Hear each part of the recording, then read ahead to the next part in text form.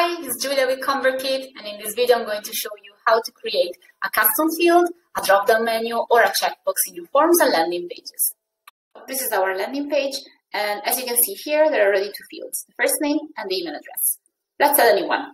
So we click on this plus sign. This plus sign is in every form and every landing page, and we go to, on the right, Save as Custom Field.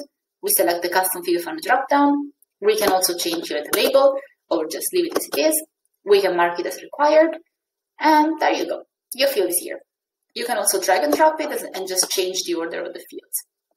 One important thing here is that you should create this field before adding it to the landing page, and I will show you how. So you go to subscribers and you just pick one random subscriber. It doesn't matter, the changes will apply to all of them.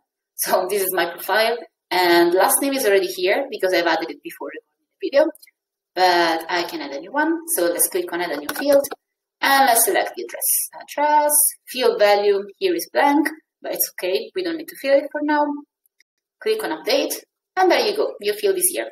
So the email address and the first name are like by default, and you can add as many custom fields as you want, but just remember that they are in alphabetical order, so you can't really swap them, like for example, you can't put the last name before the address, just here in the subscriber profile. Okay, let's go back to the landing page, and I will show you a very cool thing. So let's click here.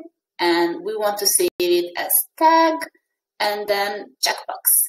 And a checkbox will appear here. We just need to add the right tag. So that's here. Let's put this ebook. These are random tags I created. You can use your tags. And here we can, yes, I'd like to receive the guide. Okay, there you go. There you go. Here we have a checkbox on your form.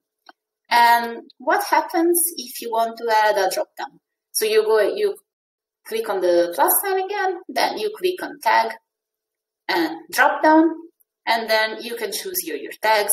For example, ebook, and we can change here the label. We can put like, yes, I'd like to receive a guide, and then we add the other tag. Those are just two random tags, so you can choose your own, and then yes, I like to receive the other kind. I'm sure you can make a better copy than that. And you can also here add a label. It will show here for the drop-down. And for example, let's choose one.